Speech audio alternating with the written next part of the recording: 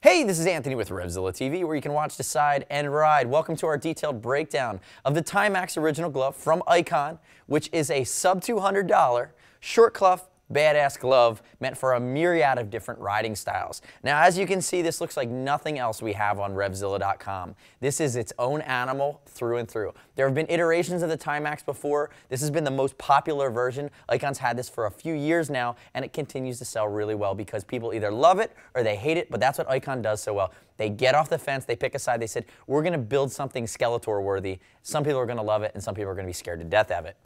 So if we look at it, the big feature you're going to notice there's a ton of titanium on this glove. Titanium knuckle, titanium reinforcement mid-digitally on the fingers, tons of reinforcement on the double wrap on the leather panels here that are almost scalloped here on the fingers. You can see for flex how that works.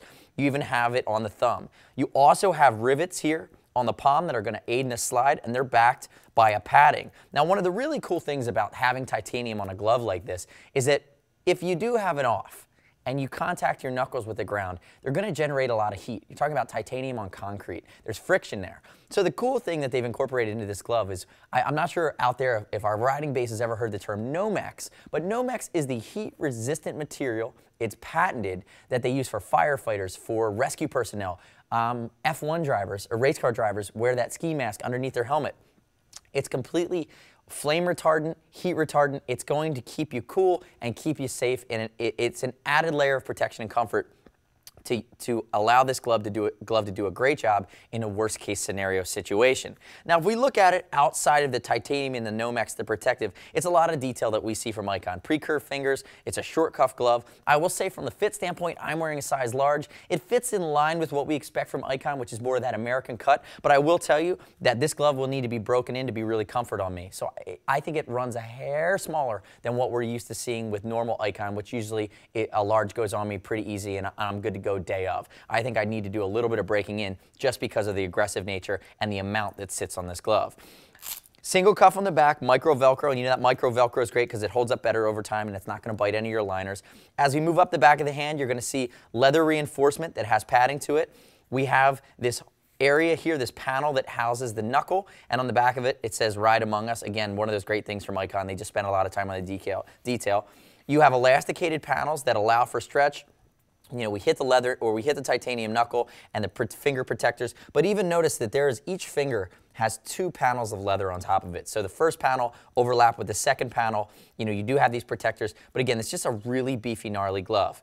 Moving to the palm, external stitching for comfort. That's a nice touch, especially in a glove that's going to be cowhide, that's going to be beefy in its construction. That external stitching gives you a better chance to have a little bit more room for your fingers and not feel those seams. One of the things I love about this glove, actually, that really it's, you know, kind of it adds to the fact that they spent time really thinking about the design here. You have single panels of leather that really do a great job encapsulating your seams. So outside of the hand here, all the way down from this finger, across the palm, in the high impact areas, you're going to have single panels of leather, eliminate extraneous seams, and it's going to give you the best chance that if you do have to put your hands down, the seams aren't going to burst on you. Also notice reinforcement panels here across the control area and then up the thumb. We talked about the foam and Nomex backed pad here with these rivets for sliding. And then you have this great pull down here that has a good amount of style to it. And again, it's this ring that's inserted that sits over top of your really comfortable short cuff that lives here along your wrist.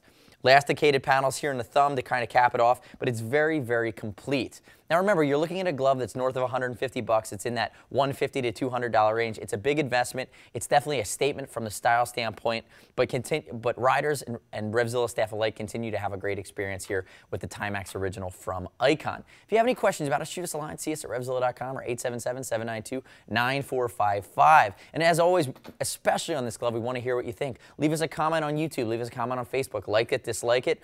You know, you can also subscribe to us at RevZilla TV on our YouTube channel. As always, it's over 39 bucks. We'll ship for free, exchange for free, no restocks if you need to send it back, and you can earn TeamZilla cash to be applied to your next order by buying anything over $100.